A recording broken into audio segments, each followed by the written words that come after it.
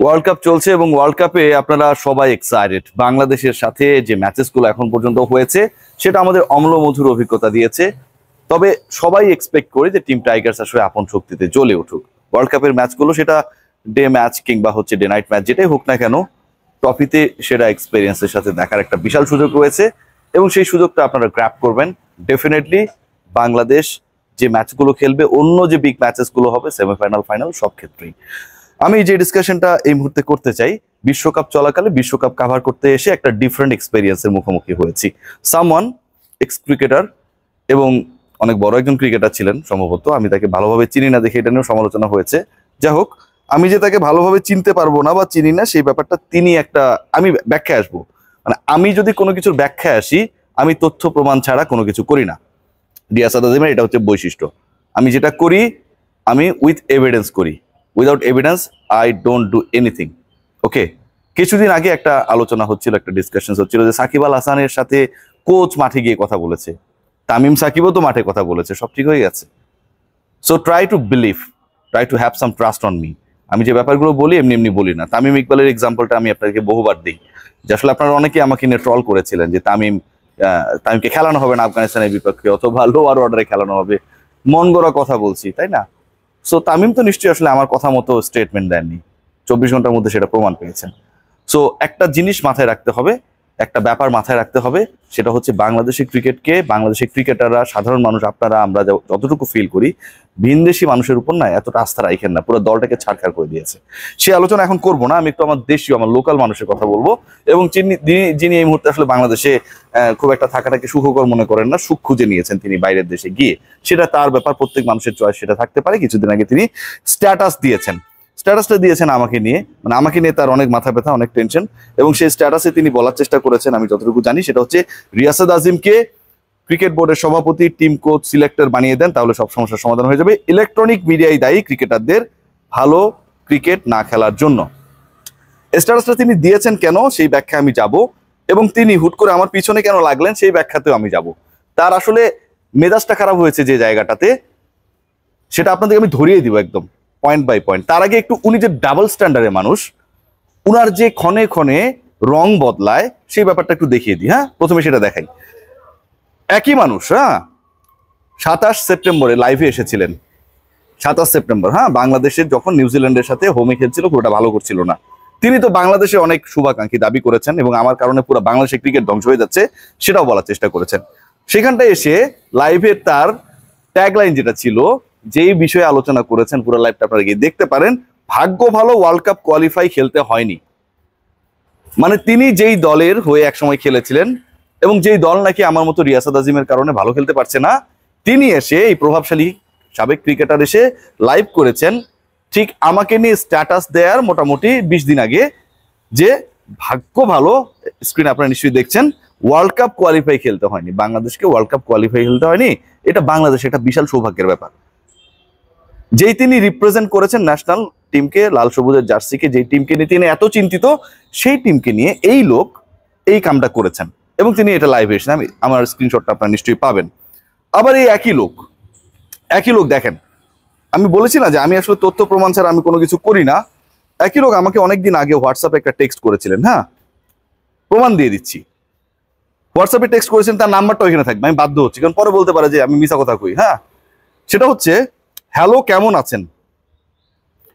আমি একসময় অল্প কিছু খেলেছিলাম ক্রিকেট বাংলাদেশের হয়ে, আপনি হয়তো দেখেননি, কারণ তা ছিল সাদা কালো টিভির যুগের।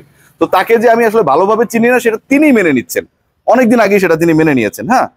ওকে, ভালো কথা, আমি তাকে দেখিনি, সাদা কালো টিভি যখন চলছিল তখন তিনি খেলছিলেন, তার দাবি, এটা আমার দাবি না, ঠিক আছে?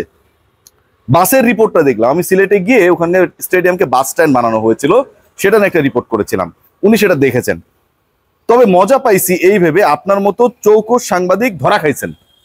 মানে তিনি যাকে গালিগালাজ করছেন তার সর্বশেষ স্ট্যাটাসে আমাকে বিসিবি প্রেসিডেন্ট বানিয়ে দেওয়া হোক, এটা ওটা বানিয়ে দেওয়া হোক, তিনি আবার আমাকে পার্সোনাল যখন টেক্সট করেন, টেক্সট আপনারা দেখছেন, সেখানটা আমাকে চৌকস সাংবাদিক, মেধাবী সাংবাদিক হিসেবে পরিচয় করিয়ে দিচ্ছেন, আমাকে তেল মারছেন আর কি সামহাউ, ঠিক আছে?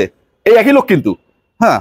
আমি ধরা খাইছি, কি কারণে ধরা খাইছি সেটা হচ্ছে, যার মাধ্যমে ভেন্যু ম্যানেজারকে খুঁজছিলেন সে নিজেই এই ব্যবসার অংশীদার, তারপরে দিয়েছেন হা হা হা হা হা হা হা হা। 8 বার হাহা দিয়েছেন।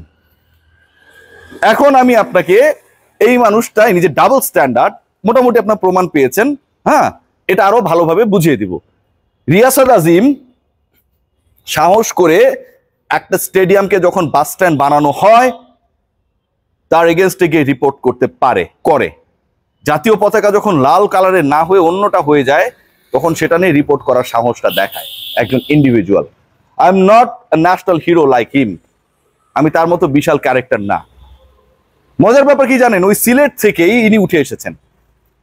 সিলেটের সবাইকে যারা এসবের সাথে জড়িত তিনি তাদেরকে চেনেন। আজকে দেশের জন্য, দেশের কথা যিনি বলেন, দেশের ক্রিকেট নিয়ে যিনি বক্তব্য রাখেন, সেই মানুষ তার লোকালিটিতে তার চেনা মানুষরা 2 নাম্বারই করে, সেটা কখনো প্রকাশ করার সাহস পান না। সেটা রিয়াসাত আজিমরাই করে। রিয়াসাত আজিমের মতো যারা খেতে খায়, কাজ করে, হ্যাঁ, তার মতো স্টারডম নিয়ে ঘুরি না, আমরা করি। এবং তিনি আমাকে ইনবক্স করে অনেক ভালো রিপোর্টার দাবি করেন। ইনবক্স করে এটাও বলেন যে তিনি ওই লোকটাকে চেনেন যিনি এই ভেন্যুতে 2 নাম্বারই করেন, কিন্তু তিনি কখনো মুখ খোলেন না। সিলেটের ক্রিকেট নিয়ে সিলেটের এই কৃতি সন্তান মুখ খোলেন না, দেশের বাইরে চলে যান। আবার স্ক্রিনশট দেখেন যে তিনি বাইরের দেশে গিয়ে ঠিকই কোচিং করান, বিভিন্ন ক্রিকেটীয় কর্মকাণ্ডের সাথে জড়িত আছেন তো নাকি? সবাইকে তো আসলে কোনো না কোনো কাজের সাথে ইনভলভ থাকতে হয়, সেটা খুব ভালো জিনিস, আমার কোনো আপত্তি নাই। দেশপ্রেমিক এই ভাই আমার বাংলাদেশের ক্রিকেটারদের খোঁজ রাখেন না, বাংলাদেশের সেলিব্রিটি ক্রিকেটারদের সাথে তিনি ছবি তোলেন, আপলোড করেন। তার সিলেট থেকে উঠে আসা ক্রিকেটারদের কতটুকু খোঁজ রেখেছেন তিনি তো দাবি করেন যে ভেন্যু যারা চালাচ্ছেন তারা ভালো না। তার মানে তার তো এখানটায় এসে প্রতিবাদ করা দরকার ছিল। এই কোচিংটা তিনি যদি দেশের কিশোরদের করাতেন, স্বপ্নবাসদের করাতেন, সেটা তো আরো বেশি কাজে লাগতো। সেটা তিনি কখনো করাননি, করাবেন না। ঢাকা প্রিমিয়ার লিগ থেকে শুরু করে, বিপিএল থেকে শুরু করে, যখন পারিশ্রমিক নিয়ে ঝামেলা হয়, আমি রিয়াসাত আজিম জীবনের ঝুঁকি নিয়ে যারা গডফাদার্স রয়েছেন তাদের এগেনস্টে আমি রিপোর্ট করি। আজকে আমার জন্য ক্রিকেট ধ্বংস হয়ে যায়, তাপস বৈশ্য। আপনি করেনটা কি? কখনো মুখ খুলেছেন? আমার থেকে তো আপনি আরো অনেক ভালো জানার কথা এই ব্যাপারগুলো।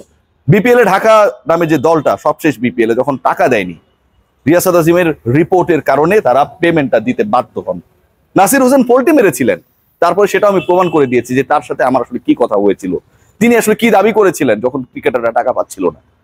রিয়াসাত আজিম সেই কাজটা করে। আজকে আপনার চোখে আমি খারাপ হয়ে গেছি। আপনি ন্যাশনাল হিরো হবার জন্য, আমাকে কেন্দ্র করে সুপারস্টার হবার জন্য, নিজের ফেম বাড়ানোর জন্য, কিছু ফলোয়ার্স বাড়ানোর জন্য আপনি status then.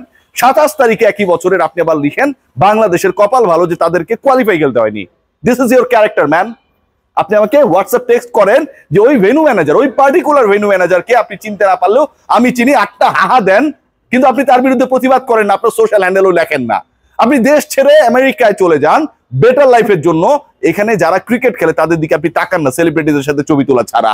This is you man, you are talking about me. Y?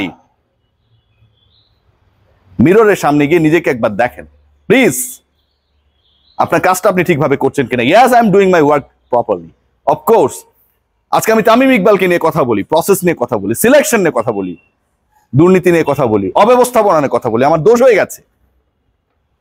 আপনার স্বার্থটা কোথায় সেটা একটু বলে দিতেন, then we could pray for you, যে সোর্সটা উনাকে আসলে উনার লক্ষ্যে পৌঁছায় দাও। সেটা তো আপনি করতে পারতেন, সেটা আপনি করেন না, সেটা আপনি করবেন না। আপনি কখনো সিলেকশন প্যানেল নিয়ে কখনো কথা বলেছেন? বলবেন না। আজকে বাংলাদেশে প্রপার একাডেমি বলতে এত বড় ক্রিকেট স্ট্রাকচার, এত ইনভেস্টমেন্ট, শুধু মিরপুরের হোম অফ ক্রিকেটে গিয়ে ক্রিকেটারদেরকে রোটা করে করে ট্রেনিং করতে হয়, ফিটনেস ট্রেনিং করতে হয়।